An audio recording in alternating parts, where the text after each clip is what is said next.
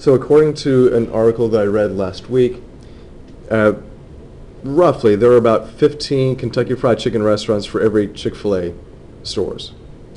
Okay? That's a ratio for you, 15 to 6. Okay? Now, according to Chick-fil-A.com, there are 270 Chick-fil-A stores in Texas. If the ratio of KFC to Chick-fil-A stores is the same everywhere, then about how many KFC restaurants should we expect to find in Texas? So what's the kind of ratio? What's that format, the template that you want to set up? KFC or So the number of KFC restaurants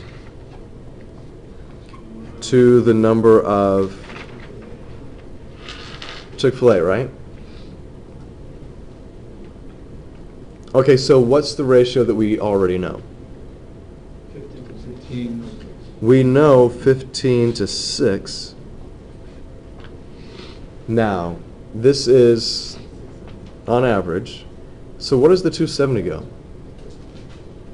Goes on the bottom. It goes in the denominator because we're talking about number of Chick-fil-A stores is the denominator, so we want to know how many KFCs, right? Now, looking at the ratio, are there supposed to be more KFCs or less KFC restaurants than Chick-fil-A's? There should be more, right? So if there are only 270 Chick-fil-A restaurants in Texas, we expect there to be more KFCs, right? Well, let's see what the math tells us here. So by working with the cross products,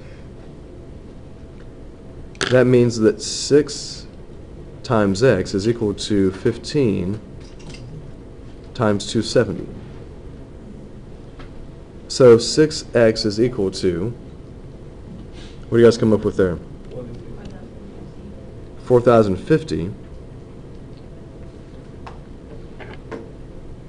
Divide this by 6 tells me that x equals what? 675. So, how would you write this as a sentence?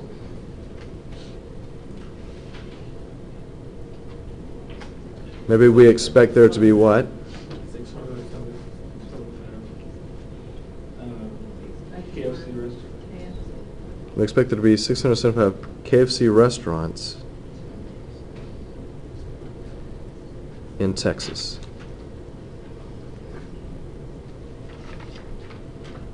What do you guys think about that? Yeah, a lot of places to go eat chicken. Unless you want gluten-free.